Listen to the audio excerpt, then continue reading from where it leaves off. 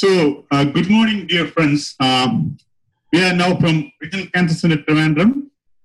We are going to have a lecture on extended orbital excision for sinonasal malignancy with orbital apex extension using the anterior and middle fossa exposure. In fact, I met Professor Takashi Sugawara, who is going to give this lecture about 5 to 6 months back at a conference in Russia in Tumen. And I was really impressed by this lecture because about 4 to 5 years back, myself and Dr. Sisha, who is a head and neck surgeon from this center, we were doing a case of sinonasal cancer, squamous cell carcinoma with cribriform plate involvement. And this patient came to us that he has gone on all the centers and we offered him only palliative chemotherapy, but he wanted to take the tumor out. And nobody was willing to do that. And then myself, Dr. Sisha, and our neurosurgeon, Dr. Ajit, we removed the entire tumor using the craniofacial resection. And that patient is doing fine even now, 5 years down the line, without any. And at that time, when we did the surgery, we didn't have much evidence to do the surgery. And since after, and 5 years down the line, when I heard the lecture from Professor Takashi at Japan, I was really impressed by his lecture. And I thought he should share this view to onco surgeons here in Regional Cancer Center. And that's why I invited him to give this lecture. So Professor Takashi is a very eminent neurosurgeon from Japan. He heads Canada Neurosurgical Center. And with this formal introduction, I invite Professor Takashi to start his lecture. And here with me, we have Dr. Bipin Varghese, who is a senior associate professor of oncosurgery at Regional Cancer Center. And in the panel, we have Professor Narayan Janigram, who is a well-known figure across the globe. And Takashi is going to give the lecture. So let's start with this. Over to Professor Takashi. So should I share now? Yeah, I can hear you, but I think you are getting a minimized screen now. Yeah. Yes. You're on now, Takashi. Okay. Can you see the slide? Yes, you can see the slide. Okay. Good morning, everyone. Thank you very much for giving me this opportunity, lecture about my topic. And today, I'm going to talk about the surgical technique for the extended orbital excision for sinonasal malignancy with orbital apex extension, and especially for the maximum exposure of the anterior and the middle fossa, and also show the long-term outcome. And sinonasal malignancies generally have a poor prognosis, and the surgical extirpation still remains the mainstay for treatment. And in case of sinonasal malignancy with orbital apex extension, gross total tumor resection requires orbital extension and bony skull-based resection around the orbital apex to provide sufficient margins. In this presentation, we describe our surgical strategy and technique about this operation. And between 2004 and 2012, we have 15 patients of sinonasal malignancy with orbital apex extension. And as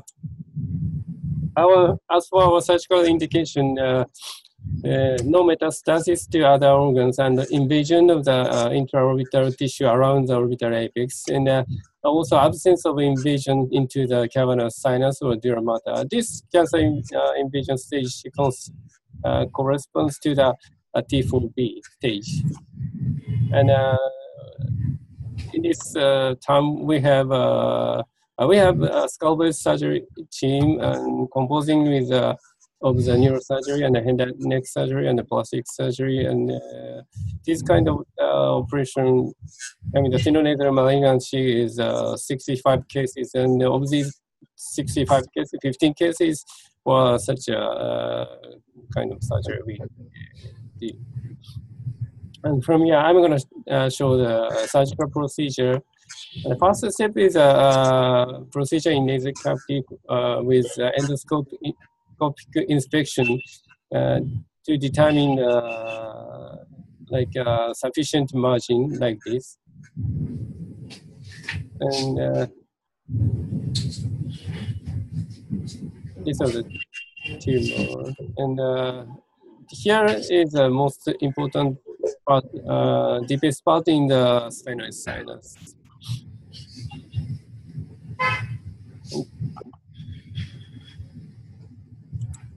The next step is we did the coronal scaling incision, and the bifrontal craniotomy was done, and temporal craniotomy on the affected side.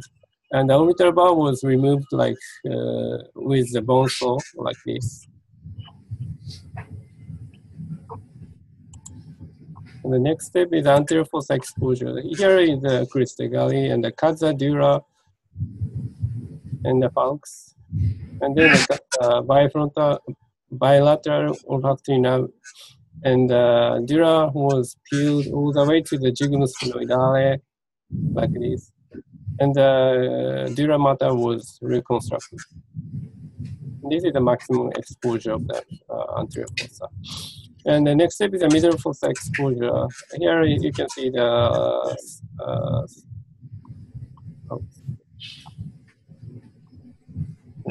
what's up? Superior fissure here, and B2. Can you see this is the B2 and around the foramen rotundum, and then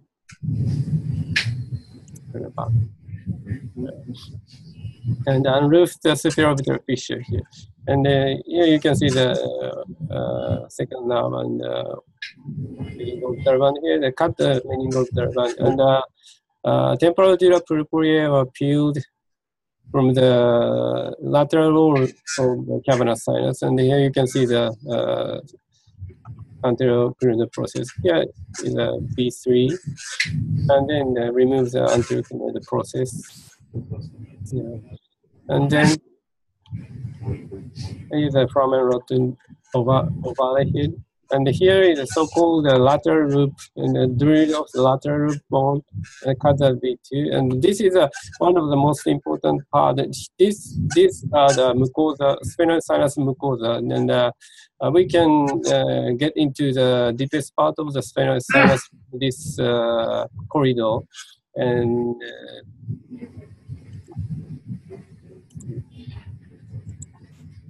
the next bit, making the resection line. We use the endoscope from the nasal cavity to guide the resection, to make a resection line with sufficient margin.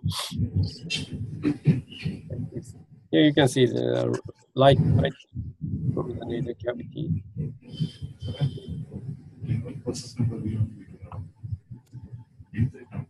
We can try to make the sufficient margin like this line.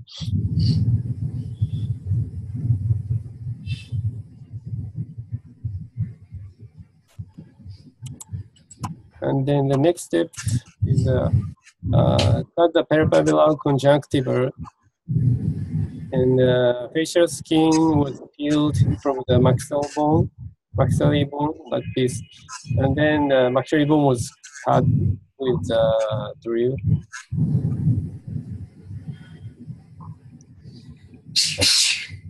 And then the tumor was removed, envelope, without any exposure of the tumor.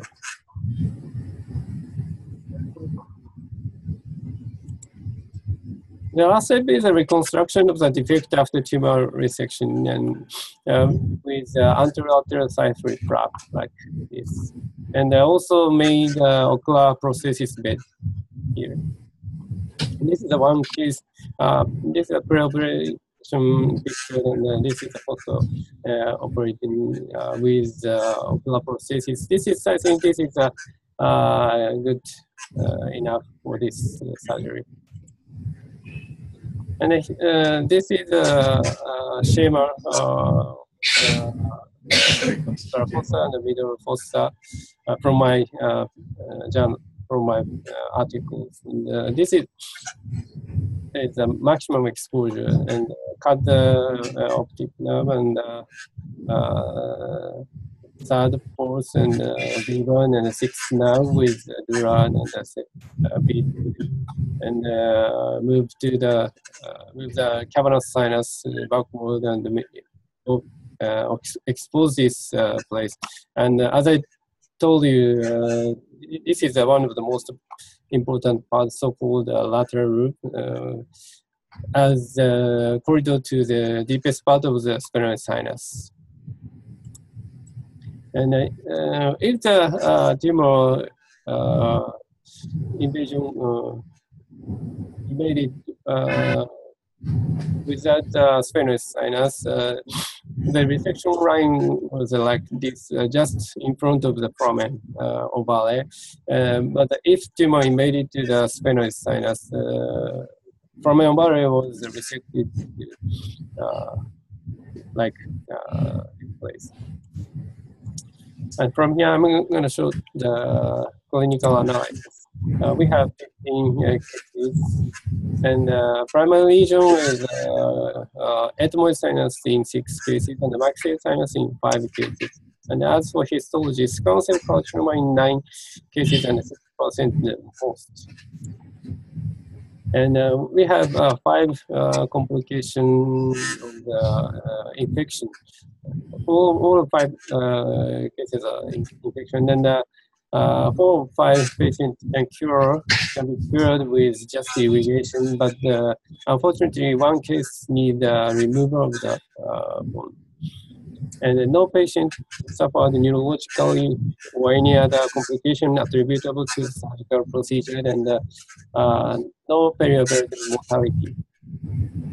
And we have 5 dead cases, and 3 or 5 cases had recurrence, and the recurrence occurred within 5 months.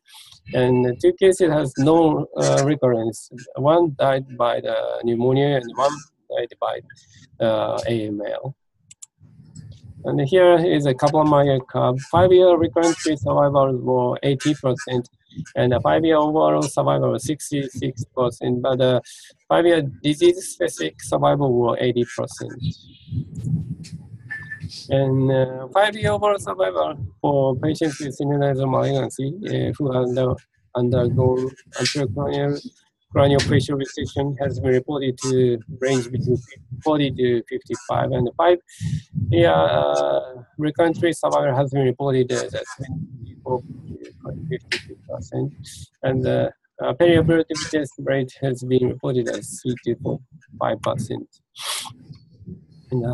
And the poor prognosis associated with malignant tumors of the paranasal sinuses, mainly consequence of the local recurrence in the skull base. And some studies have suggested that orbital apex involvement positively correlates with higher recurrence rates and shorter survival. And those studies also reported that the involvement of the lateral of the sphenoid sinus was one of the factors affecting survival. So we believe that the envelope resection with margins, especially at the skull base around the orbital apex, is necessary to avoid local recurrence, and contributed to our high estimated overall survival and recurrent-free survival rates. And it is also important to make a sufficient resection margin at the deepest part in the sphenoid sinus, as I told, and to prevent recurrence. The conclusion, we described the technique for extended orbital exenteration with orbital apex skull base resection.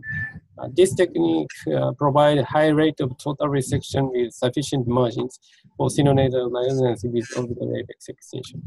The estimated 5-year overall survival and recurrent-free survival rates were high, and perioperative complication rate was accessibly low, demonstrating the safety and efficacy of this technique. Thank you.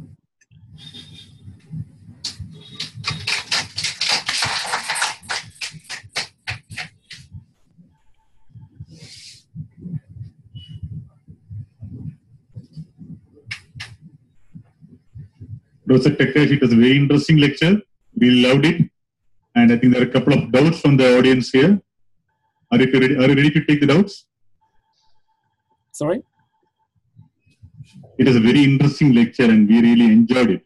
And we have some doubts regarding your lecture. Dr. Bibin Varghese, the Associate Professor of Oncosurgery here, wants to share some experience and doubts with you. Doubts, I congratulate the professor for the presentation. It's an excellent case where combination of different know-how and technologies come in to optimize the outcome of oncological resection.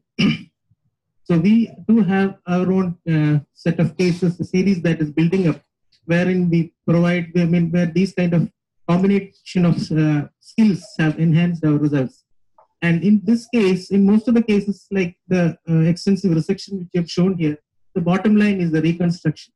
When you have a cranial cavity exposed so much, you need to have a robust reconstruction. And that is the bottom line, I think. And here, once you have that reconstructive, microvascular reconstructive techniques at hand with you, I think it works out very well. And once again, thanks for your wonderful presentation. And I think we will have a lot of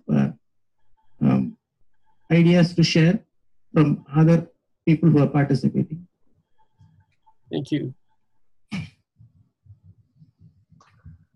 Excuse me, Takashi, could you stop the screen sharing? Get off the screen sharing at the top of your screen. Just put stop screen share. There you go. Okay, thank you. Professor Takashi, I think we from Cancer Center would love you to come sometime down to Kerala and do some similar cases in our center so that we can build our skills, and this will help a lot of patients in my country. Mm-hmm.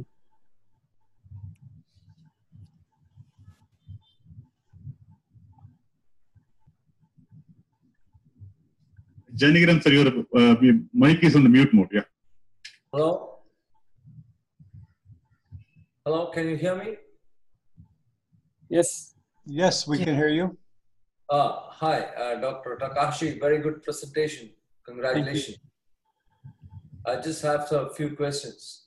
Mm-hmm. So, my first question is that the scan which you showed, the first case which you showed, was involving the lamina paprasia. The periorbita, was it involved? And if the periorbita is not involved, then would you just go in for a sequential layer resection, or would you still go in for the complete orbital exenteration? So that's my first question. You mean the tumor invaded to the periorbita? If it does not invade the periorbita, then would you go in for orbital exenteration? Actually, this tumor was malignant, so I can't identify invaded or not, just touch or something. So if we think maybe invaded, I think it's better to remove with sufficient margin. I mean, orbital exenteration, because malignant tumor. Yeah, I think there is a position paper, the European position paper on sinonasal malignancies by Professor Lund-McKay and Professor Heinz Stamberger. And the position paper says that if you do not have an invasion of the periorbita, then you can sequentially resect the periorbita and send that for a frozen. And because the benefit of doubt of vision, the patient is having a good vision, the extraocular movements are very good. So would it be an overkill to do an orbital exenteration for a case where there is no involvement of the periorbita, where you can have frozen section facility? What's your comment? Because that position paper clearly has got 4 different layers of the orbit where it is involved. But what is the indication for orbital exenteration? And what is your comment on that? Because the patient is having vision, the extraocular movements are good. So would you still, give the chance for the patient to have the vision and the extraocular movements, or would you straight away go ahead and do an orbital excision? So if the tumor definitely doesn't invade to the periorbita, I think we don't need to excentrate the orbita. But sometimes we cannot identify that. Dr. Janaki Raman, can I?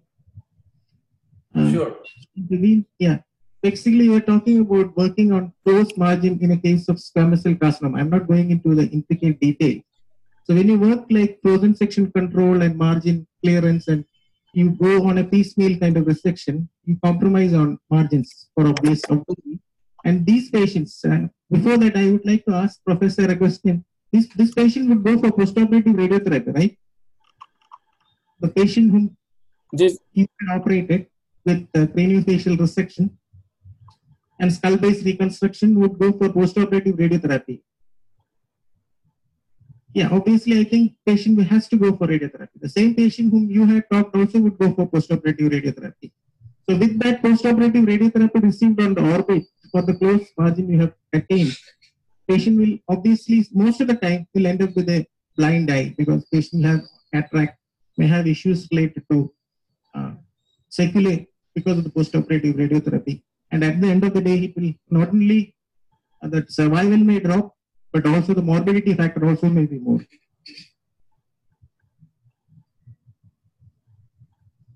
Maybe Dr. Janaki may be talking about cases with the malignancy of the maxillary sinus with doubtful involvement of the intraorbital wall and doubtful involvement of periorbita. Otherwise, cases with the orbital apex involvement or retroorbital malignancy with definite clinical findings of ophthalmoplegia and orbital symptoms definitely would end up in orbital excision. Other malignancies of the maxillary sinus with maybe the intraorbital wall involvement with doubtful involvement of periorbita, maybe your explanation will be applicable. That's what I think. With frozen section to for periorbita or orbital pair to proceed with orbital excision.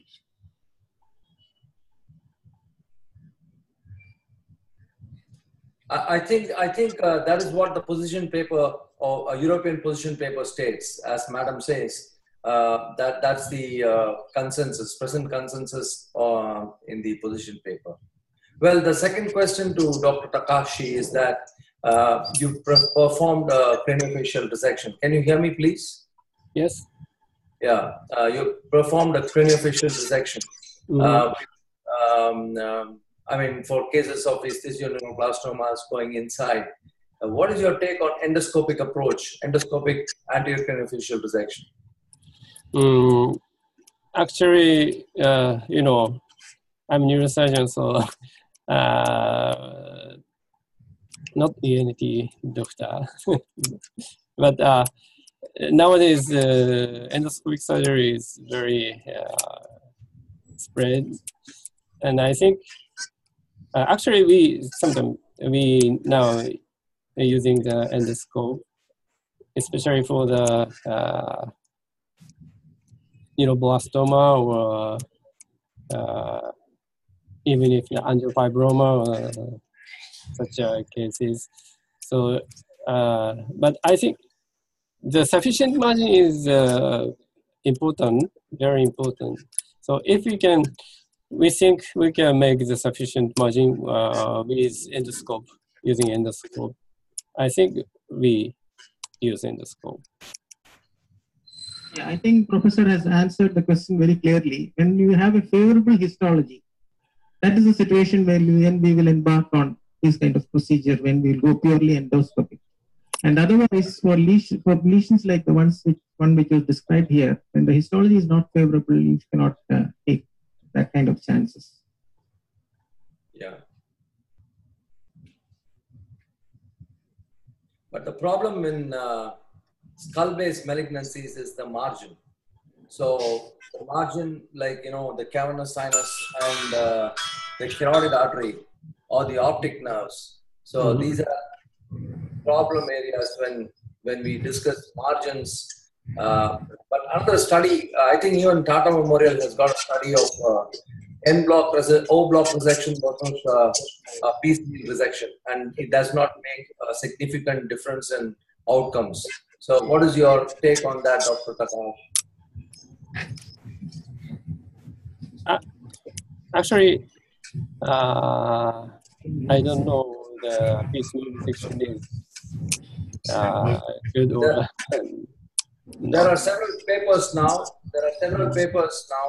Which clearly indicate that piecemeal resection. Of course, we are not talking about unfavorable malignant tumors, but maybe tumors like esthesios, or maybe tumors like adenos, or adenocarcinomas, adenoid cystic. There are papers you can take a number of papers which say that piecemeal resection versus O block resection, there is not significant difference in the long-term survival rates. So, you have any take on that? Because you were always consistent on the margin. Sometimes you don't get the margin. Sometimes in the Yeah, Dr. Janakiraman has made a very valid point, because basically what we used to think earlier was, we have to go open for almost all the procedures. But then now we know the margins are more important than the what we call the sectional resection or piecemeal resection. You can do a piecemeal resection provided you know your margins very well. So that is a concept which is getting more and more accepted, and that too with cases where the histology is also favorable. Otherwise, you have to strictly adhere to the principle of not violating the tumor and all that when you deal with more aggressive histologies. But for the in general, you have to be more focused on your margins. And now we realize that even the so-called radical maxillectomy, the total maxillectomy, medial maxillectomy and all, even when you go open, many times you don't deliver the specimen en bloc. It comes out piecemeal only. And even when it comes to craniofacial resection, many times that's the case. So now we know, rather than being very more dogmatic about the en bloc nature, it's more important to be focusing on to the clearance. So that is where your endoscopy comes for the help. And so there you have a lot of applications wherein you will embark on an endoscopic approach, even in malignancies. Dr. John, are you there, Dr. John? Yes, I am. Okay, now what is the agenda? You're going to show some live surgery, or can I share one video of the same procedure being done endoscopically? Let the residents please ask questions first. I believe they have some questions, and then maybe after that you can do that, okay? Okay, Vinod, go ahead.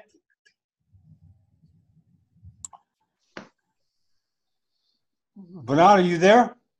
Yeah, I'm here. I think. Okay, did any residents have questions or comments?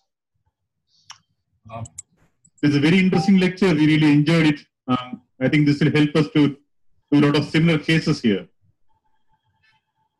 We feel much more refined in our surgical techniques after watching Professor Takashi's lecture. Yeah. Okay. And I think we'd love to watch some videos of some glomus jugular fish approach from Dr. Janigram, if time permits. Mm-hmm.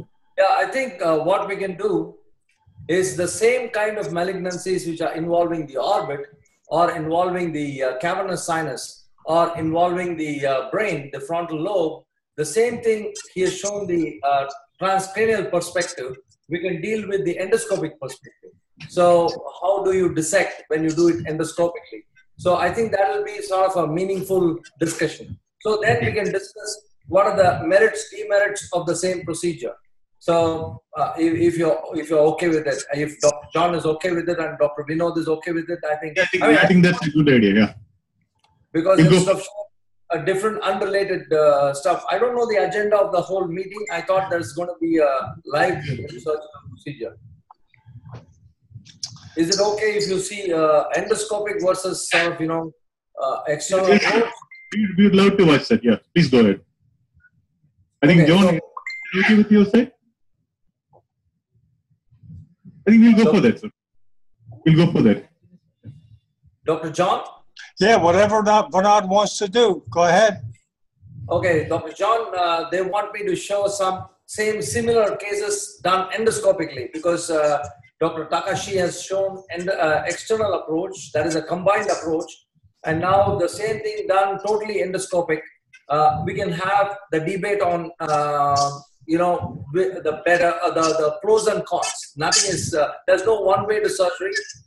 There are different ways to perform a single surgery, and we just want to be open about choosing our approach. Is that okay? It's up to Vinod. Yes. Yes, sir. Yeah, Yes, can you share my screen then? Shall I? Actually, I'm sorry, I have to go. I gotta go now. I know. He has his OPD today. I'm sorry. Very much. There's a big applause from the crowd here. Thank you very much, Doctor. Thank you very much. Thank you, sir. Sending you the video. Yeah. And Janagiram, sir, I think we'll have to wind up by 9 o'clock. So I think we'll go for the presentation very soon. Yeah. We will not have anything, right? Yeah. So we'll have a lecture, but we should wind up by 9 o'clock. So we can have a lecture, sir, but we should wind up by 9 o'clock because we have cases posted at 9 o'clock. No, it's just a 3 minutes video, just to show just the same thing done endoscopically. Is that okay? Yes, sir, please. Yeah. Can you see my screen? Yes. Yes. Yes, we can see your screen. Yeah. Hi, this is Dr. Janikram Shilpi Bhadia Sharma. Can you hear my voice also? We can From hear Moscow, India. I thank Carl Stores for providing the SPICE camera S3 neuro drill for the surgery done in Malaysia. 40-year-old male present with nasal obstruction, epistaxis, and severe irritant headache. You can see the MRI scan showing a mass in the nasal cavity going inside the intracranial compartment. This is how the OR1 is done. The endoscopic anterior craniofacial resection was planned. You can see the mass here in the left nasal cavity. You can see the middle turbinate just lateral to it. It's a brilliant picture by the SPICE camera. You can see that the right nasal cavity also had a huge mass there, and the patient was bleeding from both the nares. We start the surgery with the lateralization of the inferior turbinate, medialization of the middle turbinate. We do an anterior posterior thoracotomy and a draft 3. You're seeing now that the draft 3 has been already done. You can see that very clearly the draft 3 has been done. We use a navigation by the brain lab.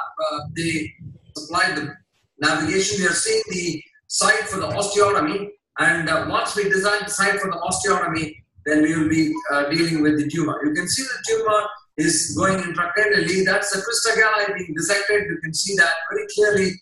The crista galli is being dissected from both sides. You can see that it has been eroded actually by the tumor, and you can in fact see how beautifully with a 70-degree telescope Shilpi Bhadia Sharma is giving me a fantastic view, and I'm able to see every bit of what is being done.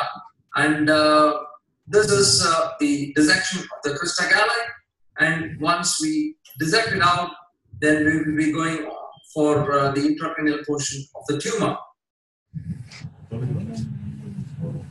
You can see that all the movements are extremely gentle. There is no pulling that in any given part of the tumor. That is the principle of microdissection. Now, the advantage of an endoscopic anterior craniofacial dissection is that anterior modal artery, which supplies the tumor, as you can see on the right side, is being cauterized. So the blood supply of the tumor is tackled first. You can see the Nasal bipolar cautery being used there, and we are cauterizing the anterior modal artery. This will be done on both sides. The posterior modal artery also will be cauterized on both sides. And once we do that, that's on the left side. You can see the lamina paprasia to the right of your picture. We are now cauterizing the anterior modal artery. And then we will start doing the osteotomy with a diamond burr. We take 3 millimeter. In fact, I love it because of its tactile, automatically irrigates. Now, once we do that, we have now we're opening up the dura, and you can see that we will be sending each part of it for biopsy, a frozen section. That is the tumor which is seen going intracranially. We can see the dura very clearly, and now we are cutting off the midline forks there, and we're using the Kassam scissors to do that. Once we do that, you can see the whole tumor, the brain pulsations there very, very beautifully. You can also see that anteriorly, the tumor, that's the area free of tumor. So we are now taking a biopsy of the tumor now with the true biting forceps, no pulling again, just by the true biting forceps. Now we use the four-handed technique as described by the Pittsburgh group, and you can see that every bit of the vessels are seen and dissected away very, very gently, not to traumatize any of the vessels, maybe the intratumoral vessels, yes, but then tumors on the surface. This is basically an extra-arachnoid dissection. You can see that we are identifying the arachnoid plane and going around the tumor very, very slowly and gently. In fact, this surgery took around 2.5 to 3 hours, but then only the dissection part was the main part of the tumor, the timing. So you can see that scissors is used to dissect, and you can see that the vessels are identified. That's again the there, leaving behind that vessels there. And now we're using the cautery to the intratumoral vessels, and finally we have completely resected the whole tumor in toto in one single piece. It is a very beautiful technique. You see there was a little bit of pyelination there by the tumor, and now we wash that area very well with ring-lactate solution. And once we do that, now we will be planning for reconstruction.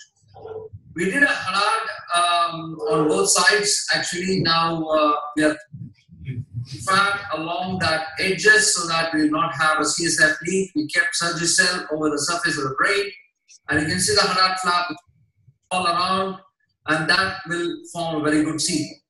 Now, this is a material called the DuraSoft, and that will be placed as an inlay graft. So that is actually placed as an inlay graft, the DuraSoft. It's a very, very brilliant material for replacing the Duragen being used as an inlay grafting. So you can now see how beautifully the Duragen is covering the whole defect there. And that is very, very nicely placed. And then the next stage will be onlay graft. And you can see that we're bulldozing that the Duragen, and you can see that actually that will be done. No sinuses should be close to the Duragen, and once we do that, on the left side has come up. That's actually sinus, and that's the sphenoid sinus in the midline. You can see that, and now we are going to start putting the right side Hadad now. You can see the sphenoid has been left behind. The frontal on the right is left behind, but then the left will definitely be humanized. Thank you. Free. And so that's just one case. We are presenting a. Can you hear me, Dr. John? I can hear you, sir, but what's the histology like? Yeah, this is actually a ischemic neuroblastoma. And we have seen 16 cases done endoscopically. So we have sent it for my publication. So what we do is we downgrade the tumor with chemotherapy, induction chemotherapy, and then we go in for endoscopic anterior craniofacial dissection. So yeah, now we can have comments. Dr. Janki, in this specific case, what was the pre-op radiological evaluation finding for this case? Oh, I showed you that. The MRI showed, I showed you the MRI, which showed the tumor inside the cranial cavity going inside the dura. You want to see that again? Yes. You want to see that again? Yes, yes.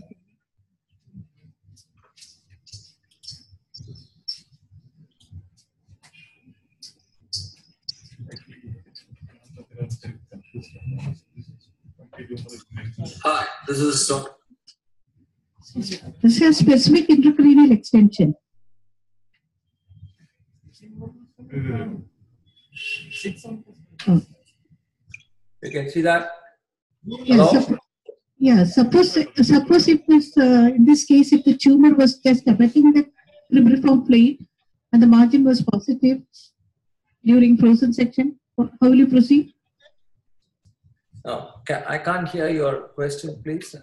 Yeah, if suppose in this case, if it was not an intracranial extension and the tumor was just abutting the cribriform plate or up to the cribriform plate, how will you proceed? Okay, what we do is we perform, even yesterday we did a case, similar case. We perform what is called the, according to the Pittsburgh classification, we perform the sequential layer resection. So we go one step above. So if the bone, it's abutting the bone, we take off the bone till the dura. If the dura is involved, we resect the dura till the level of the arachnoid. So if the, usually the arachnoid layer is preserved. So we go, if there is pile invasion, then, you know, the prognosis becomes poor. But whatever we do in a case of a malignancy, we go one step above the particular area involved. So this is basically also in the orbit. This is what the position paper also states. So what we do is one layer above. It's called the sequential layer resection. So if the bone is involved, the cribriform plate is involved, we take off the cribriform plate, cut off the optic, the olfactory, and send it for frozen, and that's it. We go till the dura. Now, Dr. Janakiraman, this is, you are talking about nasal neuroblastoma. So the same picture, if you had it with a squamous cell carcinoma, but involving the anterior base, skull base at its roof, I mean, if it goes at the cribriform, the same kind of picture with squamous cell carcinoma, what would be your approach? My approach would be the same. My approach would be the same because I'm not going to have, I'm going to go one step above, I'm going to resect the dura, or maybe, see, once there is invasion of the arachnoid, whether you do it craniofacial from above or below or whatever, it's not going to make a big difference in your survival rates once it's invaded the arachnoid. So if it's invaded the dura, you resect the dura completely. So you have to go one step above and resect it. So it's immaterial whether you go from above or below. But the principle... That of Astacea neuroblastoma, the same frozen section Pittsburgh approach you will employ for squamous cell carcinoma also? Yes, of course. This is the position. With this one layer clearance? One layer above. You have to go one layer above. We do it for adenocarcinomas, adenoid cystic carcinomas. We have an issue because you cannot afford to maintain that kind of margins for squamous cell carcinoma. So, okay, if in squamous cell carcinoma, you have an invasion of the bone, then how much more would you resect? Janagiram sir, what actually Professor Takashi told us, if the dura is involved, it is contraindicated for contraindicated for surgery. But according to you, if the dura is involved, you can still go for the resection. Is that what you convey? Absolutely. See, before the endoscopic era, now if you see a lot of papers,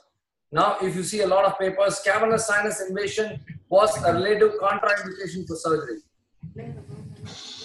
Cavernous sinus invasion was a relative contraindication for surgery. But now we operate in the cavernous sinus. So relative contraindications have become now sort of course, we know that there is a little morbidity involved by cutting off the cranial nerves. But then we operate for such cases.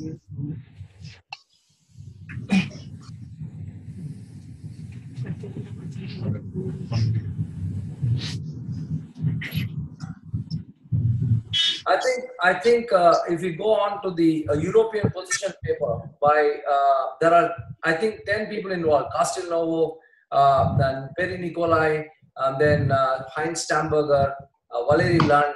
I was a part of the panel in the European Congress. So they have clearly put down on what to do for sinonasal meningitis. But I think that was not for the squamous cell carcinoma. This is for Astacea neuroblastomas and low-grade tumors. But we are speaking about squamous cell carcinoma with dural movement.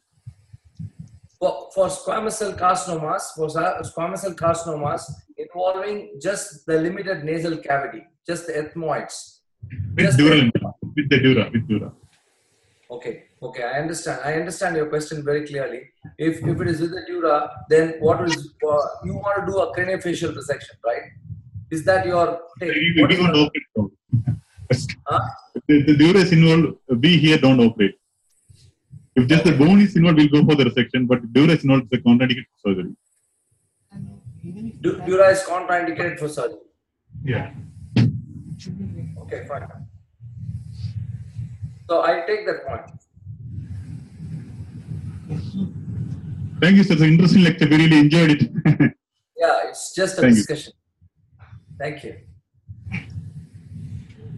John? Dr. John? Dr. John Bennett? Yes, yes. Thank you, Dr. John, for your time. You really helped us to do this in a great manner. Thanks a lot. Well, we look forward to doing more. Okay, good night, everybody. I'll go off camera. Thank you very much, all. And I guess I have to split the speaker's fee with Naran. Okay. Okay? Okay. Okay, we'll stop broadcasting right now. Thank you. Thank you.